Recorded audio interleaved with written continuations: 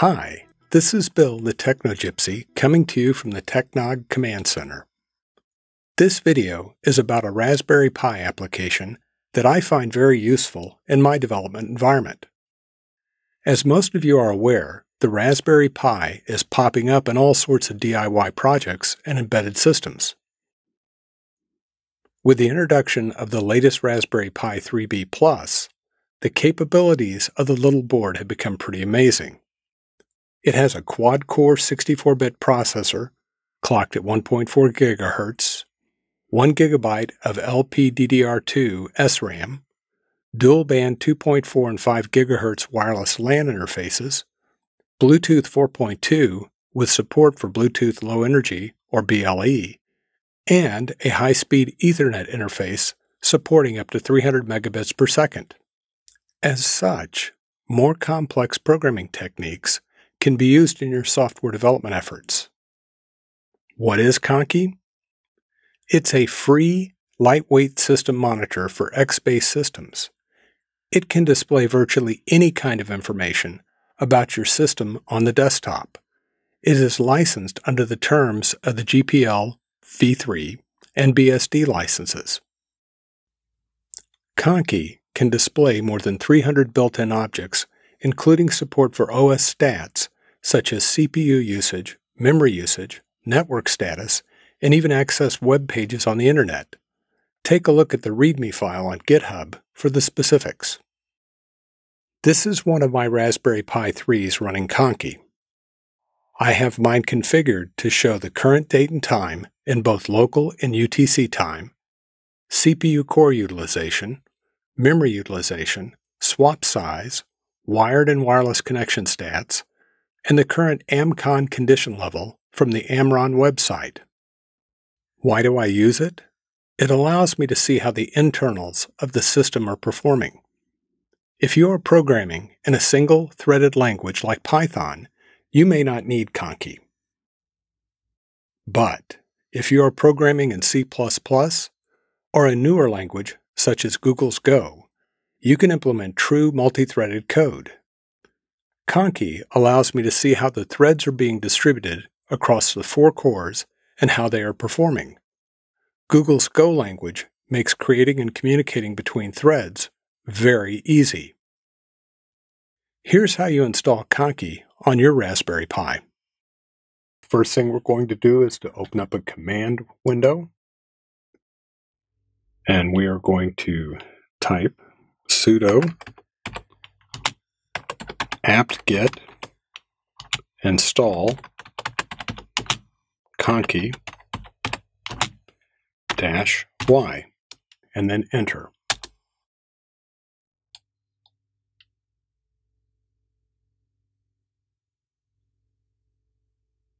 We wait for this to complete.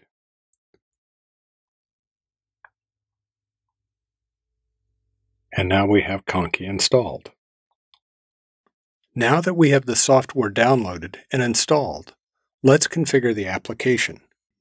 So the first thing I'm going to do is I'm going to create a conky.sh or Conky shell file in the user bin directory. So using nano, I'm going to type sudo nano /user/bin/conky.sh, enter.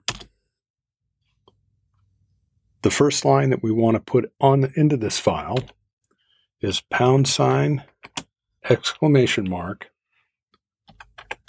bin sh.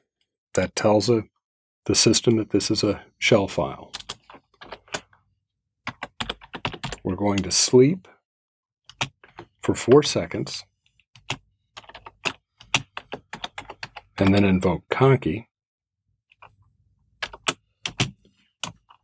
And we're going to throw Conky into the background.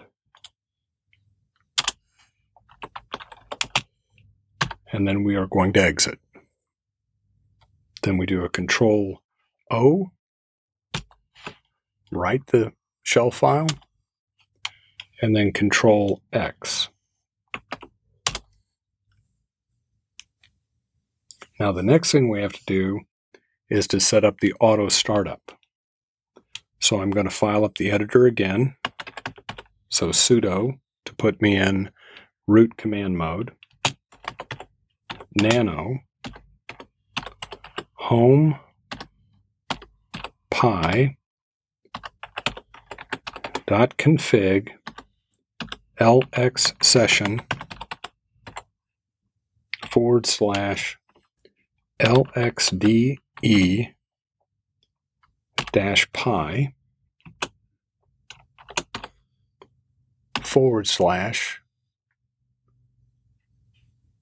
auto start. I hope I got that one right.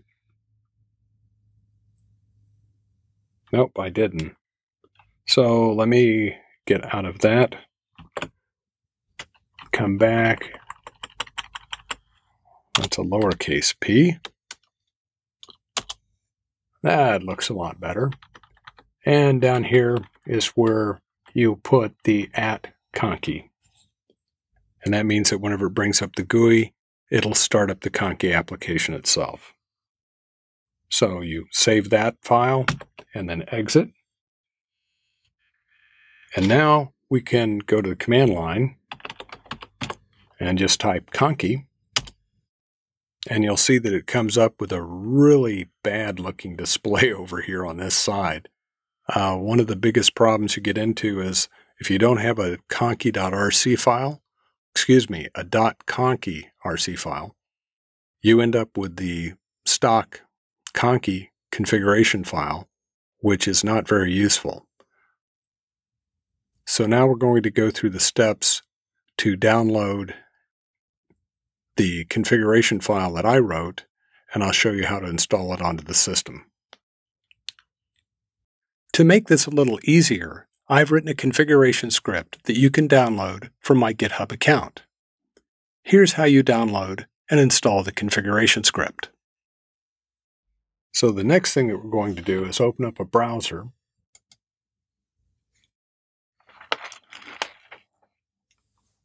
And we are going to wait for it to open up.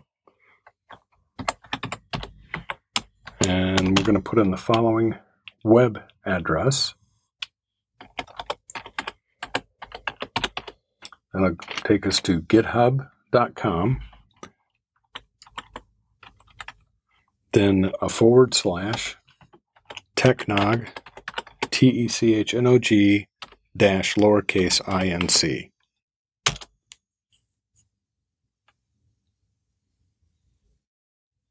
We come over here and we click on Conky Scripts. And on Conky Scripts, go to the Conky RC. And this is the configuration script file that I put together with help from quite a few other people to make Conky look pretty. Now, if you come over here to the raw side, that removes all the line numbers off the file. So we're going to highlight the whole file. Sometimes it works, sometimes it doesn't like to do it.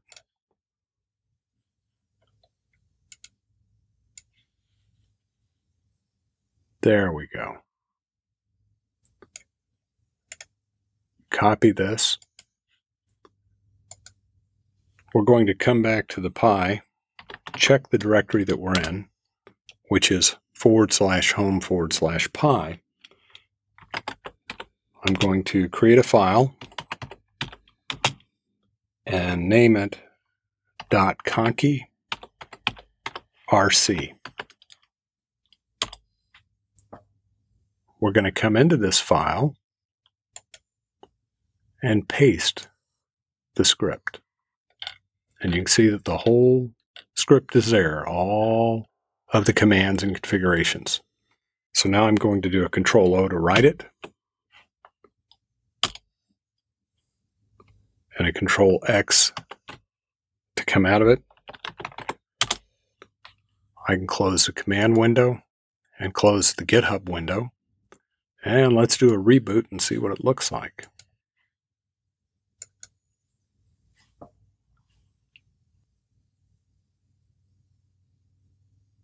And there you have the Conky running.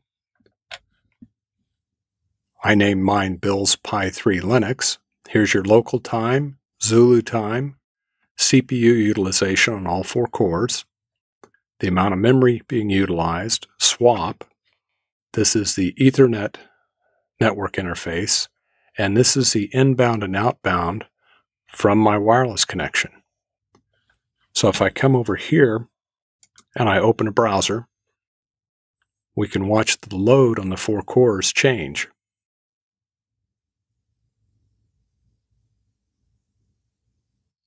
So that's how you install and completely configure the Conky product. I hope you found this video informative and useful. If you do, please subscribe to my channel. I have a lot of videos in the plan exploring new technologies and other areas of interest to me. If you would like to help support my endeavors financially, please check out my Patreon page at www.patreon.com/technog. This is Bill, the Techno Gypsy, saying 7-3 and God bless.